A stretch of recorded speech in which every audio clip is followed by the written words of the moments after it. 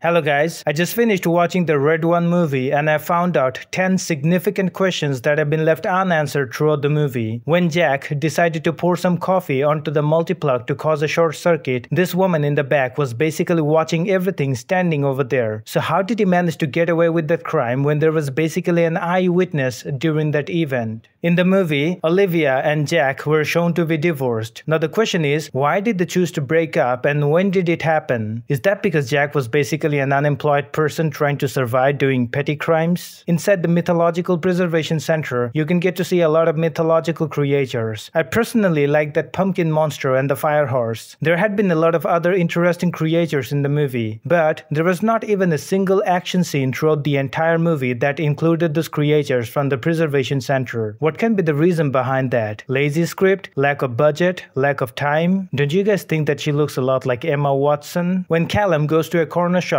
he takes a Monopoly box, a hammer, and some toys to use them for his mission. Out of all the toys he picked up from the shop, only the Corvette vehicle and 2 robots were turned into reality. Now the question is, why did he take a Monopoly box on his mission? What was the purpose behind that? Inside the vehicle, Callum says that Santa Claus is the most intelligent and the most capable entity on this planet. He can guess your intention just by the look of your eyes. He can do 500 push-ups just within 5 minutes, and even after that, how did a bunch of guys managed to break into his house and kidnap him so easily? How is that possible? This is Grilla, the main villain in this movie. Her intention seems to be very clear. She believes that all the people on Earth should be punished for the crimes they had been committing, even if the crime was something as simple as being late in a party. And she wants to absorb all the energy of Santa Claus to do that thing. Does it really make any sense to you? Like, this movie is all about an angry, psychopathic hot mommy trying to punish all the people on Earth just because they need to learn how to behave? I don't find any real purpose over here. If she is so desperate to give punishments to the naughty people, she can be my guest. I can do this all day. 2 people were shown to be frozen by the ice corpse during a fight scene at the beach. This is the first guy and then this is the second one. Now the question is, are these people already dead or they're still alive inside the frozen ice? During a conversation between Callum and Jack, Callum was indirectly hinting that he is not a human being and for that reason he is much stronger than Jack or any other human being. Now the question is, if he is not a human being, what kind of creature is he? Is there any way he is also a mythological being just like Santa Claus? Can I say the same thing about all the people inside the Mythological Preservation Center? Callum tells Jack inside the jail that he decided to retire from his job after 524 years of service. When he was asked exactly why he decided to call for retirement, he didn't say anything about it. Now the question is, why did Callum want to retire from his job? What's the reason behind that? In the climax of the movie, Krampus appears out of nowhere to save his brother Santa Claus from the witch Grilla, and he also reveals that Grilla used to be his girlfriend in the past. Now the question is, why did they choose to break up even though they both had the same mentality of punishing naughty people? That witch Grilla in the end was not dead and she was kept inside a crystal ball. Now, would that be correct if I say that there is going to be a chapter 2 of this movie where she will be able to break out of this glass and try to take her revenge? And these are the questions that have been left unanswered throughout the movie. If you guys have answers to any of these questions, let me know in the comment section.